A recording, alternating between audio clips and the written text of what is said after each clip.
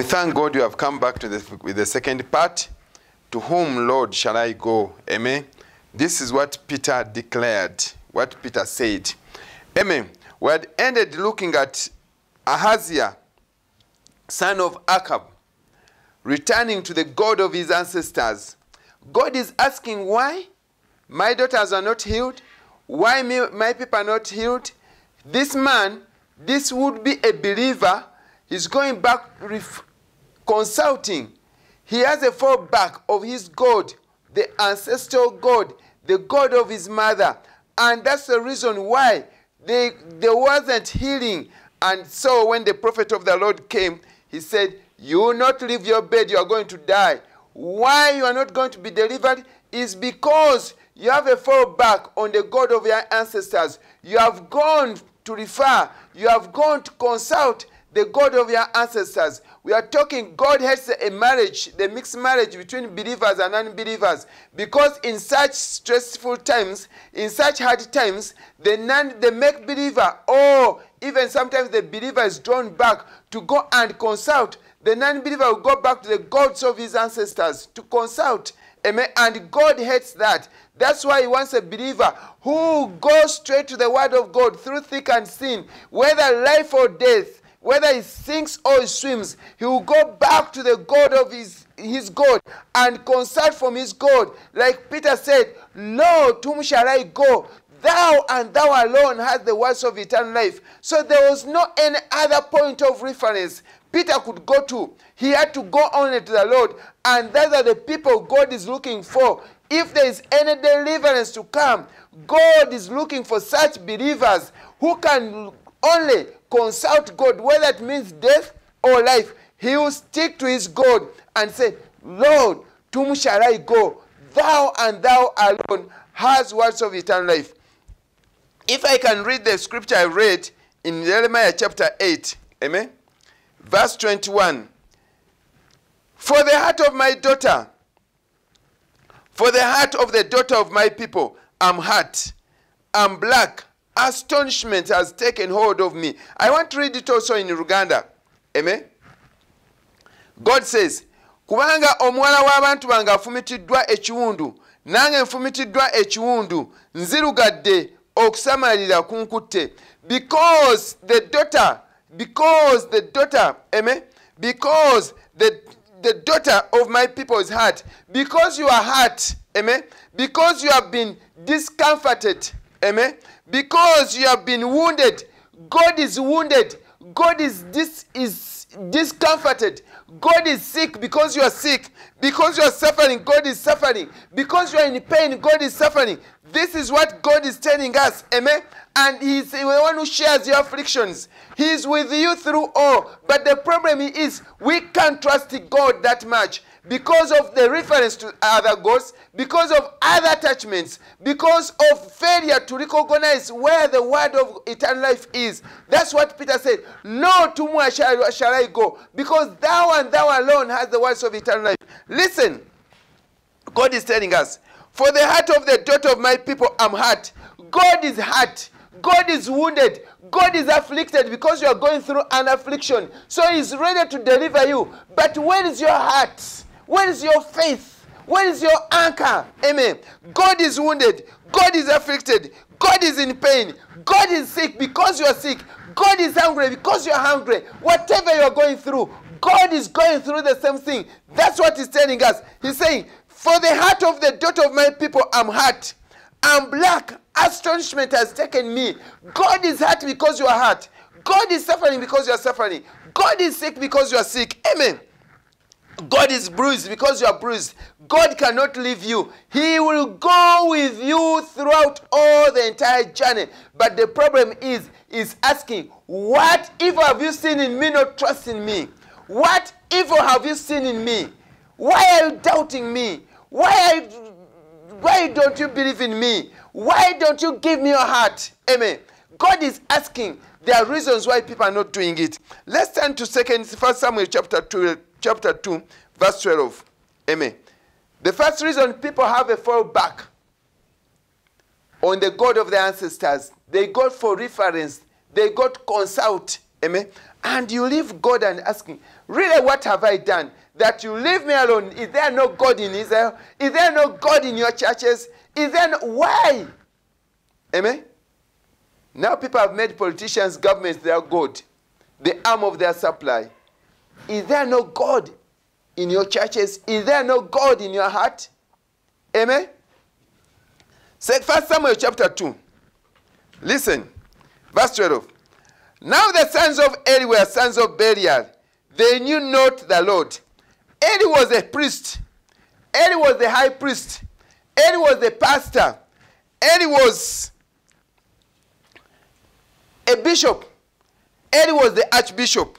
Amen. So the sons of the pastor, the sons of the parish priest, the sons of the reverend father, the sons of the archbishop, the sons of the bishop didn't know the Lord God. Amen. And Belial was a noun which means worthless, wickedness, lawlessness, ungodly. So the sons of the pastor, the sons of the bishop, the sons of the archbishop, the sons of the reverend father were sons of the wicked one, were sons of lawlessness. They were sons of the ungodly sons. They are sons who never knew God. And we bring up children. Because we think our children, they are children, they should become closer to serving God, where they have not even been called, because they are your sons. And the reason why you bring them closer, not because of the urge to serve God, but because you have attached God, the service of God, with a pay, with your own gains, with your own selfish motives. You think it's for your own profits. Amen? The Bible continues. Verse 13. And the priest's custom with the people was that when any man offered sacrifice, the priest's servant came while the flesh was in seething, while the flesh was boiling. Amen? With a flesh hook of 3 teeth in his hand, and he struck it into the pan, or kettle, or cauldron, or pot, all that the flesh hook brought up, the priest took for himself, not for God. These offerings had been brought as an offertory to God in appreciation, but he took for himself. Amen? He took for himself, so they did in Shiloh unto all the Israelites that came thither. Also, before they burnt the fat, the priest's servant came and said to the man that sacrificed, give fresh roast for the priest, for he will not have sodden flesh of thee, but raw. Look at it. People's hearts were vexed. People got disgusted with offerings. These people, their hearts were on offerings, not salvation of the souls. These people brought sacrifices for their sins. But the way these people are taking the sacrifices, they are taking them for selfish motives. They are taking the fattened parts. They are asking more than what they are required to do. Amen? They are for selfish motives. They are looking at sacrifice more than the salvation of the soul. They are looking at offerings. That's why they bring their sons closer. Not because in the sons is the desire, the urge to serve God, but because of this attachment, there's a selfish benefit. Amen? That's why people's hearts are vexed and they cannot trust more their God. And God is asking why. The problem is with the priest. The problem is the pastor. The problem is the bishop. The problem is the church leaders. The problem is on the pulpit. That's why people are not trusting that much God. That's why people are suffering. Because of the leaders. Because of the people who are holding the word of God. And they're holding it in deceit. In selfishness. That's why people are suffering. That's why people are sick. That's why people are not delivered. People are not looking at people's souls for salvation, but they are looking for selfish motives. They are looking at their own selfish ends. Just they are making profit out of the service of the work of God. Amen. They are not about salvation, amen, of the people. They are about offerings. Always preach money, blessings. Money has taken hold of pulpits. Blessings have taken hold of pulpits. What about the salvation of those souls who are bringing that money? What about the salvation of those? What will be their end? The people who are giving in that offering. God gets disgusted. People's hearts are vexed and no longer want to trust God because of the people holding the word of God in deceit. Amen. They demand for the fattened parts of the sacrifice. They ask much more than what God has asked, and they have broken people's hearts. They have vexed people's hearts. People are disgusted. That's why people even are dodging churches. It's dodging. Not even when they dodge, people go in their homes to demand. They come with demand notes, demand envelopes. Amen. They have asked more than what God has asked. In their hearts, people are vexed. They are disgusted. And these things are done in the name of the Lord. Amen. Twisting the scriptures to their selfish ends. In Malachi chapter 3, verse 8, the Lord demands, he says, you have cheated me in offerings and tithes. Tithes is the word of God, to pay tithes. And offering is the word of God. You pay according to how God has blessed you, how your heart is pleased. Paul said God loves a cheerful giver, not to be coerced into giving. Amen. Tithes is a tenth of your income. Then offerings according how you feel your heart, how joyful your heart is, how God has blessed you. And in doing this, that means God is going to bless more of the work of your hands, and you'll be giving more. The more He blesses you, the more you give. That's a principle of God. But these people have asked for much more than. It's like a taxation. It has turned out to be a burden. People are stressed, overstressed. No, they no longer even want to trust God because of the people who are holding the word of God. And God asks why. Peter looked at all these things and said, I have to take my soul where there's words of eternal life. And when he found those words of eternal life in Jesus' church, I have to go to a church where they preach eternal life. And he said, where can we go? For thou and thou alone has words of eternal life. The prevailing factor was the words of eternal life. And he found where the words of eternal life were being preached. Amen. So let's continue. Verse 16. Listen to what these people are doing. And listen to what they are doing now. And see what they are doing now. And if any man said to him, let them not fail to burn the fat presently, and then take as much as thy soul desires, then they would answer him, nay, but thou shalt give it to me now, and if not, I'll take it by force. They will take offerings by force, and this is what you are doing. They are coercing people. They put you in a fix. Money is being preached on the pulpit instead of the word of God. For selfish motives. For selfish gains, and people's souls are vexed. And God is asking, why people can't trust me? Why am I not healed?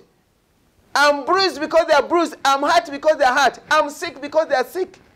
God knows what you are going through, but there is an obstacle. Amen. Verse 17. Wherefore, the sin of the young men was very great before the Lord, for the men abhorred the offerings of the Lord. This is what's happening. And God is asking, we are in such a situation where we need God. We are in such a situation, you as an individual, you need God. You need to stay where words of eternal life are. You need to stay where there is deliverance. You need to stay where those words of deliverance are. And you trust that God. But people have been prevented from trusting God. And God is asking why. Amen.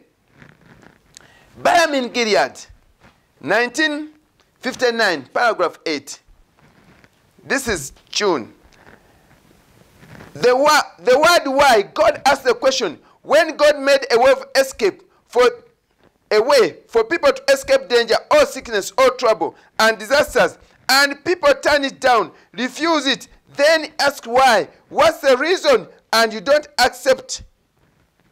You don't accept it. God has given you a way of escape, but you can't accept that way of escape. God asks why. I put it for you. Why aren't you accepting it? Why aren't you taking it? Amen.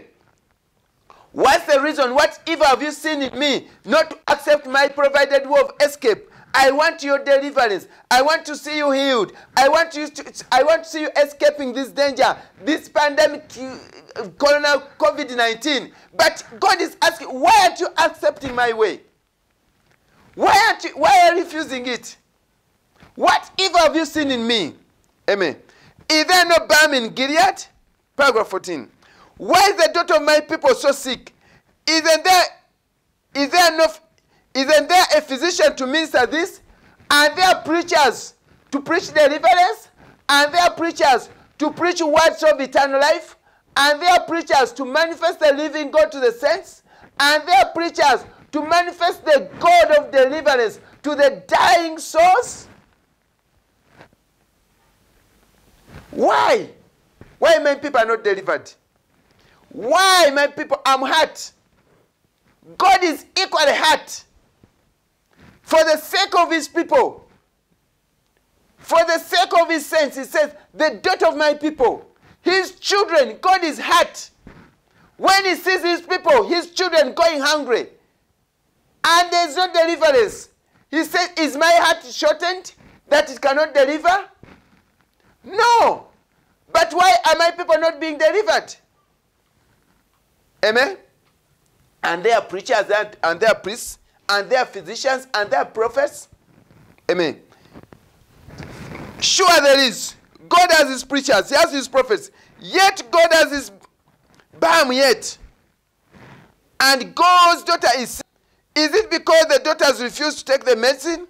What evil have you found in the medicine? Or what evil have you found in God? The medicine is the word of God, which Peter is talking about. Lord, where shall we go? For thou and thou has words of eternal life. The words of deliverance. You have the word to deliver our nation. You have the words to deliver people. You have the words to stop this sickness. You have the word. But why aren't you taking the medicine? Why aren't you delivered? God is asking, what's the matter with the church? They have refused to take the proper prescription of what he wrote out for the balm on the day of Pentecost. People are preaching their things. They manufacture tongues.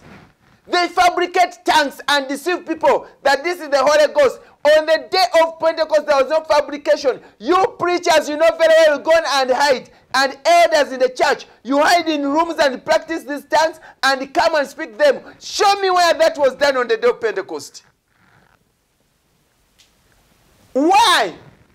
The medicine there. Why can't you give out the medicine? The prescription is there. Why do you read differently? Amen. Don't try to fool with it. If you take something different, it will not work for you. Time has come that God has to get you by his word. Amen. That's why he lets these things come. To prove whether you have been having the word of God or whether you have not been having the word of God. Amen. We have the word and the sinners are there. But why are the sinners no more being converted? Sinners are dying in their sins. Sinners are dying in their sins. Amen. Yet they have been church members, but die in their sins without repentance. Amen. Amen. God is asking why? Why is the Holy Ghost no longer given? Why are people not receiving the Holy Ghost? Why are their lives not being converted? Amen.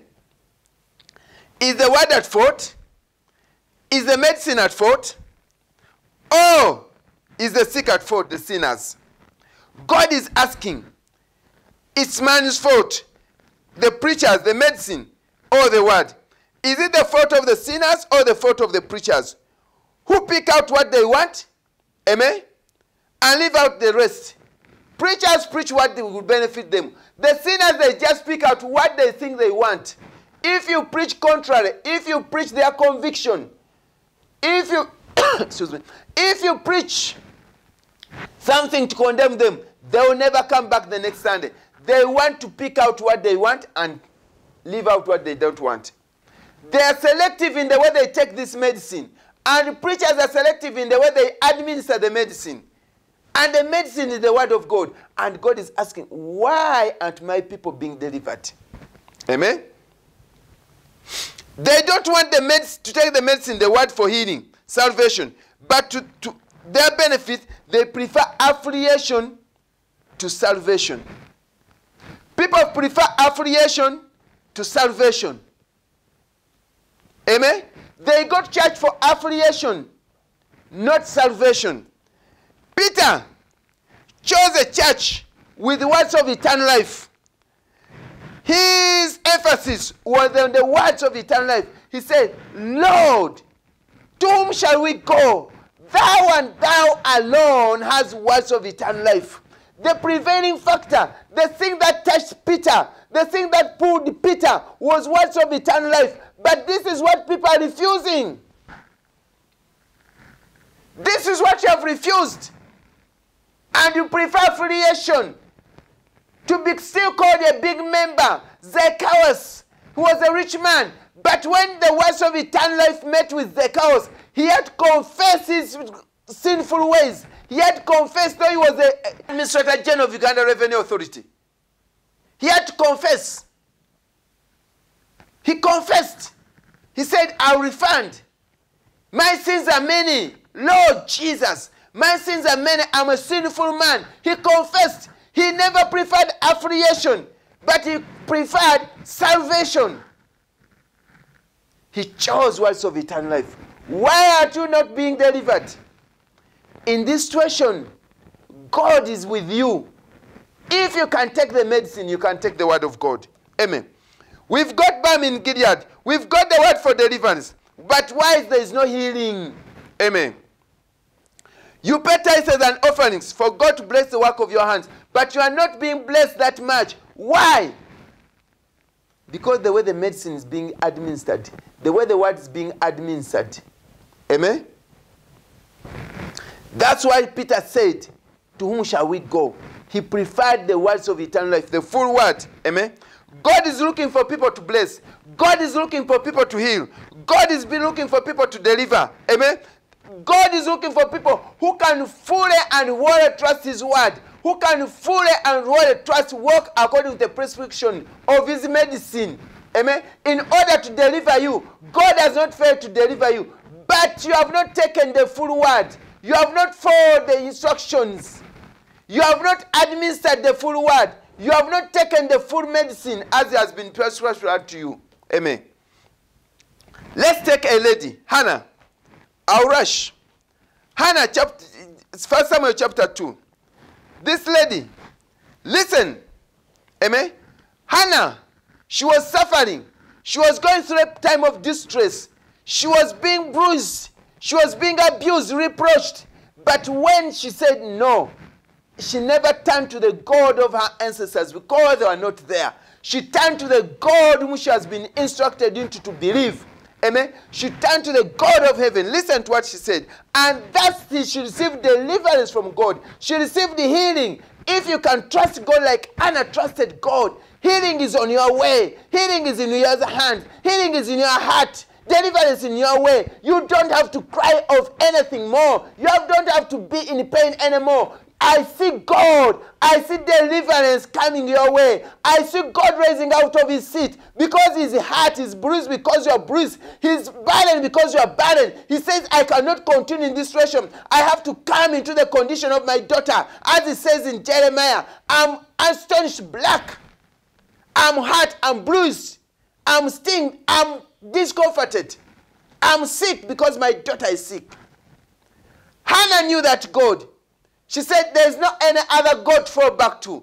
There's nothing. I cannot take the word of God in any other way. I cannot twist it. Let me face God squarely. Amen. Hannah prayed, verse 1, 1 Samuel chapter 2, and said, my heart rejoices in the Lord. Mine horn is exalted in the Lord. Hannah, everything was in the Lord. My mouth is enlarged over my enemies because I rejoice in thy salvation. Amen. Listen her prayer. There is none holy as the Lord, for there is none besides thee. Neither is there any rock like our God. Amen. She believed in God. She believed in his word. Like Peter believed the word of God. Despite the mistakes Peter had, he believed the word of God, and it was counted unto him for righteousness. Even up to now, God left the church in the hands of Peter as a pastor. He gave the Holy Ghost to the church. Peter as the pastor.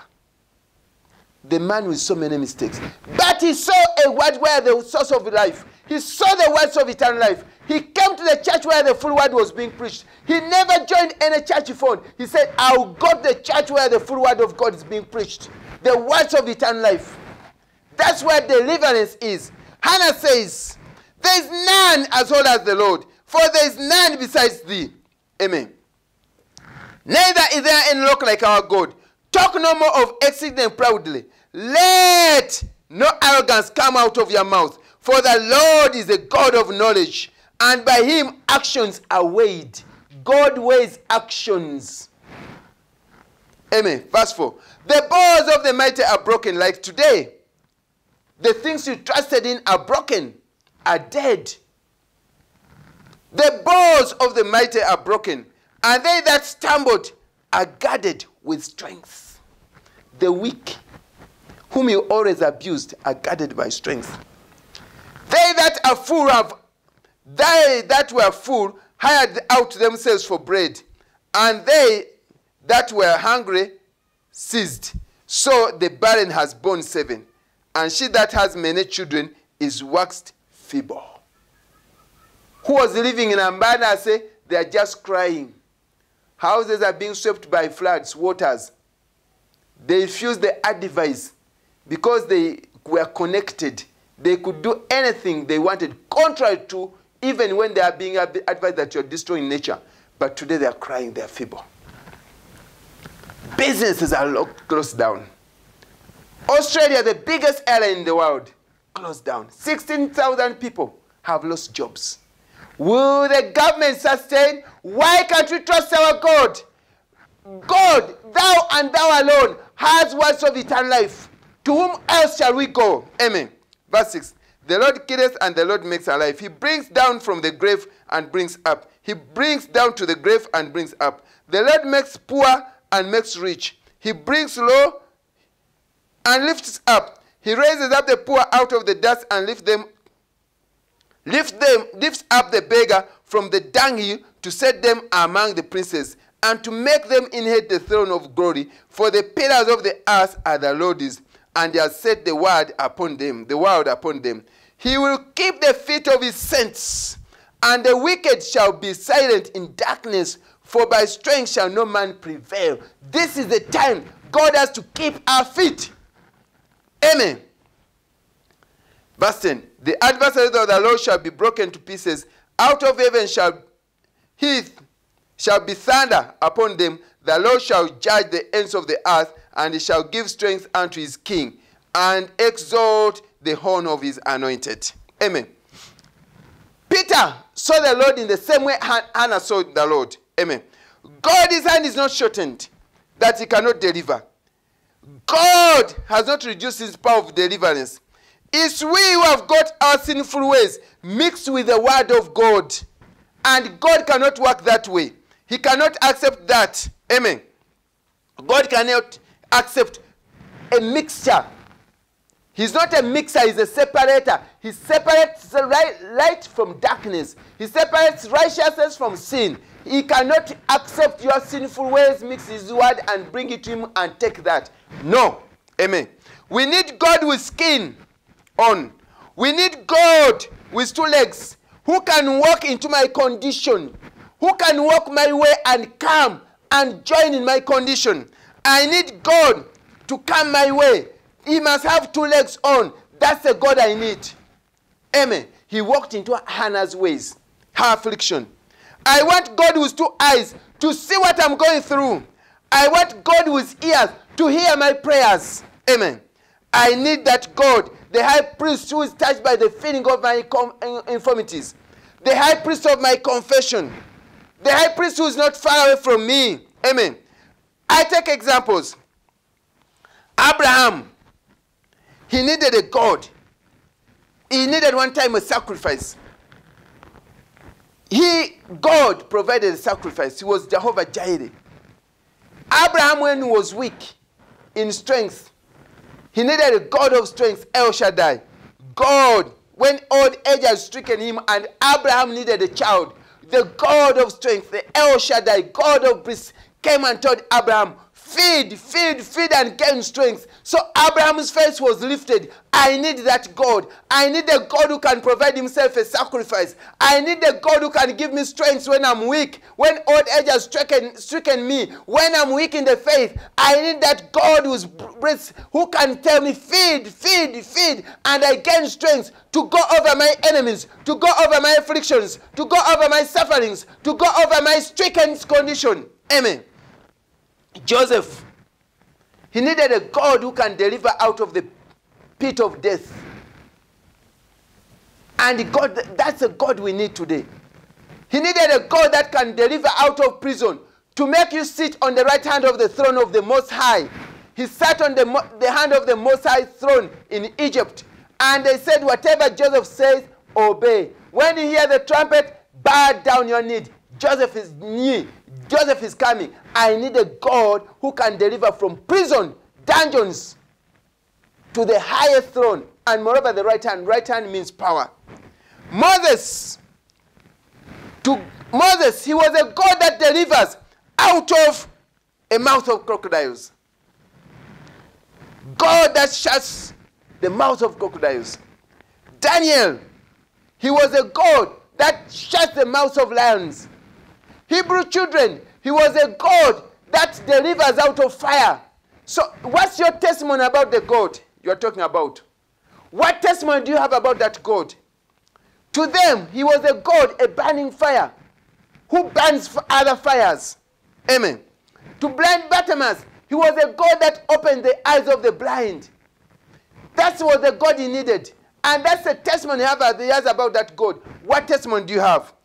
Jabez, he needed God who can expand the boundaries of his business. And that was a God, amen, in every condition. High priest touched by the feeling of our infirmities. Lord, to whom shall we go? Thou and thou hast the words of eternal life. We need a God of deliverance. Jabez wanted to expand his businesses. And he's a God that expands businesses. Lazarus, he was a God that resurrects out of the grave. He was the resurrection and the life. Hannah, the God that opens the barren wombs to bear children and blesses those children. Not only to bear children, but God bless the children, the child of her womb. Amen. Removed all curses and makes the children sit with princes of the world. He delivers them out of poverty to riches. That was her prayer. And that was a God to her. That was her testimony. I need a God who can open the barren womb. I need a God who will bless my children. I need a God who removed all the curses of my ancestors, my parents, my whatever they've done. I should not inherit their curses. I need that God. That's the testimony I should have about the God. Amen. God asks why. God asked why. Hezekiah, King Hezekiah, he needed a God that can add years to life. At the time of death, when the sentence has been pronounced over Hezekiah, he needed a God that can add years unto life. Years. He gave him more time to live. He gave him more time to put right his life. He gave him more time to serve him. I need a God who can add years to my life when death is about to get me, or when we are in the same bed with death, when death is bargaining on me. I need God who can add years of life to me. Amen. God is asking, why can't you believe him? What evil have you seen in God? What evil have you found in God not trust him? Peter says, thou and thou alone have words of eternal life. In all our dealing, in all our life, as you are moving, amen, as you are moving, we need that God. Look, one thing in life you should first seek for is words of eternal life. Where you are taking your soul, the church you are going to, does it preach words of eternal life? Can I see Jesus in that church with words of eternal life? not his ways mix your ways. Not his word mix you with your creeds. Can I get that God? If you can get where they're preaching words of eternal life, that's where you should have your soul settled. You get deliverance. God will not ask anymore why, but you come with a testimony. As you have seen these men, few of them I've given you, but the Bible is full of them. You come up with a testimony that is the God. When I was such a condition, he's the God that delivers out of corona. When I'm in deathbed, he's the God that adds years. Not even minutes, but years. They cannot put you on oxygen for years. But God adds years of breathe and do things of the way you want them to be done. But he asks for putting right his life. And God added him enough years. Even he got gray hair. He's that God. Go where the words of eternal life are. May God richly bless you. God bless your Sunday. God bless the work of your hands. And God bless you for the entire week. Let's pray. Precious, loving Heavenly Father, Lord Jesus, Father, we are humble before thee. And we thank you, Lord God, Heavenly Father. You are the God that hears prayer. You are the God that answers prayer. You are the God, Father, Lord Jesus. Your son Peter saw you and said, Lord, you are the God who has words of eternal life.